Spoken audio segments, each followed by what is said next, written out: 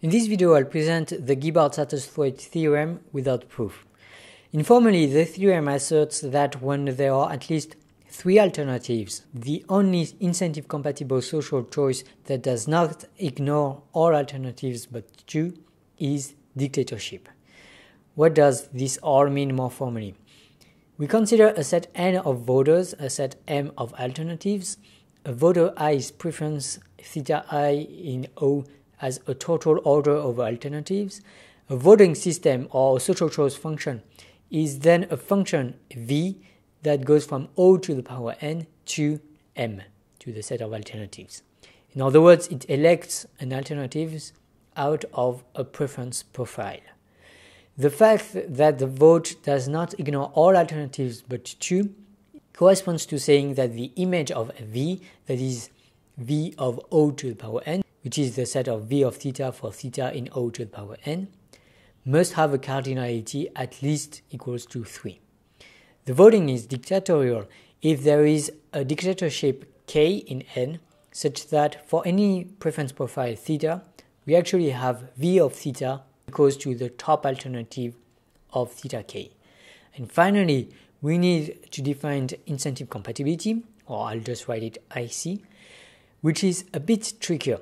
Incentive compatibility says that no voter I gains by casting a ballot AI in O instead of his preference theta I. More precisely, for any preference profile theta, any voter I and any ballot AI, voter I must prefer what he got by voting theta I rather than AI, i.e., we must have theta I that says that V of theta is better or equal to V of AI and theta minus I.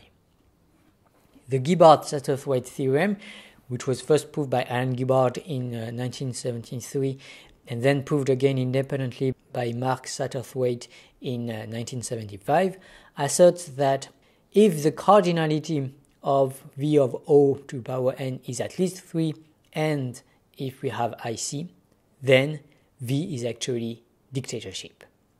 This is very bad.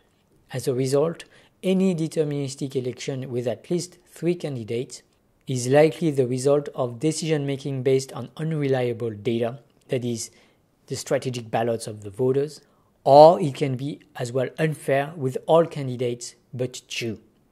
In the US election, the latter is definitely the case, given that as soon as two main candidates emerge, no other politician, especially within the main parties, has incentives to become candidate, as he would thereby be stealing votes from the main candidate he's most similar to, hence favoring the main candidate he most dislikes. Now, the rough model of the US election is first past the post, but as CGP Grey will likely explain to you, US election is absurdly more complicated than the already stupidly designed first past the post voting system. The Gibbard-Satterthwaite theorem also explains why the Swiss direct democracy, where citizens can write and propose new laws to pass, must be restricted to referendums, that is, decisions only about accepting or rejecting new proposals. Maybe you're okay with most of the law proposal, but there's one paragraph you disagree with. Well, too bad for you, you cannot change it. This is not an alternative in the Swiss direct democracy system, because according to the Gibbard-Satterthwaite theorem, you cannot have this third alternative unless making the voting sensible to strategic voting.